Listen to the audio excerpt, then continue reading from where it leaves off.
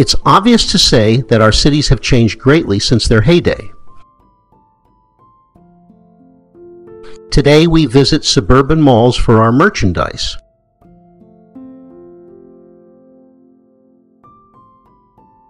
We are presently evolving to a point where we order goods over the internet.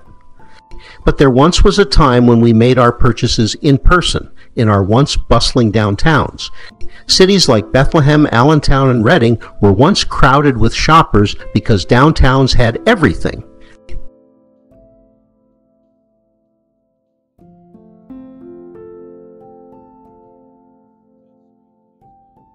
And one of the stores we depended upon was the shoe store. It would never have occurred to a previous generation that they could purchase shoes without first examining them and getting properly fitted for them. Today, we'll take a fond look back at a once very familiar name in local retail. The Farr Shoes family business began with the sons of a Bucks County farmer, George Farr. The founder of the shoe business was George's son Jacob Farr Sr., who was born in 1838. At age 14, like his brother William, he left home to learn the shoe trade in Philadelphia. He opened his Allentown business, 8th and Hamilton Streets, in June 1862. The family was to have a shoe business at that corner for the rest of its existence as a company. Jacob Farr died in April 1889.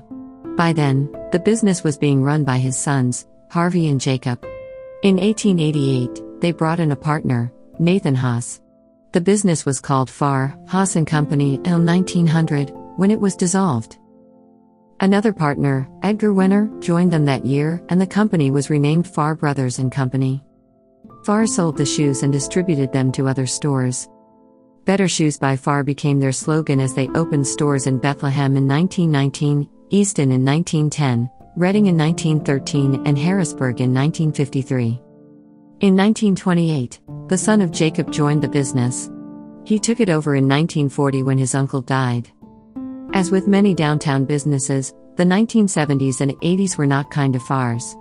A 1985 Morning Call story noted that the Allentown store would close as a full-service store and reopen as a self-service store. By then, the business was owned by Coward Shoe Incorporated of New York.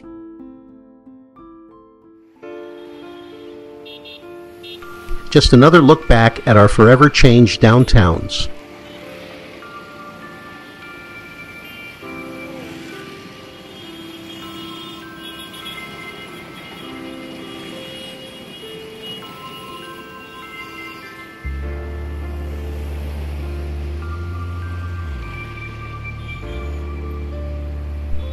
Hi, this is Mark I. M. Petro.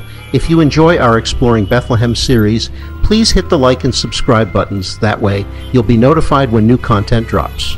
Thanks for watching Exploring Bethlehem.